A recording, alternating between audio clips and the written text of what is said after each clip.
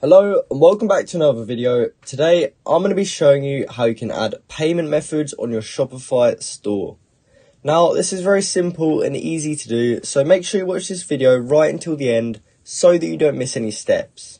So the first thing you want to do is actually open up the Shopify dashboard like I've done here, and we just want to head over to our settings. So in order to actually find our settings, we just want to look in the bottom left corner and we will see this settings option with a cog next to it.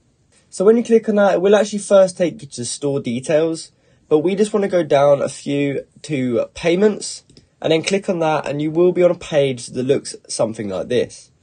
Now what we do from here will depend on what type of payment method you are trying to add. So I'm just going to go through all the most important ones now. So if you have Shopify payments turned on, it will actually accept all of these cards here and also a few other things such as Shop Pay and Apple Pay and Google Pay. Now Shopify payments is pretty good for covering most stuff. However, you may not want to do it through Shopify payments, so we can add some more providers and also some additional payment methods if that's what we wanted to do. So in order to actually do that, we would have to scroll down a bit to where it says additional payment methods. So as you can see, we can actually add PayPal down here. So you will actually have to click this complete account setup button down here. And then from there, you will have to actually log into your PayPal account. And then from there, you can connect it with your Shopify. And then you can actually start taking payments. And then you can actually start taking payments via PayPal, which is kind of cool.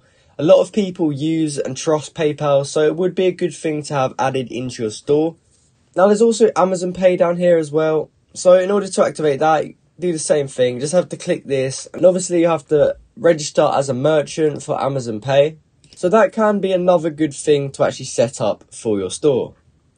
Now, some people would like to actually do different payment providers. So instead of using Shopify payments, you might want to use Stripe.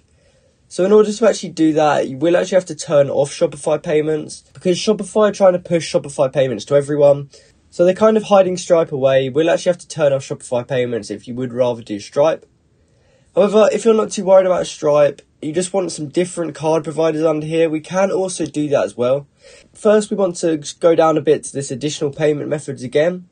And then we want to look for add payment methods. So when we click on that and search in here, we will actually be able to search for tons of payment methods. So here we can see all those credit cards that are covered under Shopify payments. However, if we just go down a bit more, there is actually some other stuff that we can add. So here you can see there's ClearPay and Klarna. So this will allow people to buy it and then pay it back later, which is kind of cool. And it could really help your conversion rate. Now, there is also cryptocurrency under here as well. So if you wanted to enable payments via Ethereum, for example, we can click on Ethereum.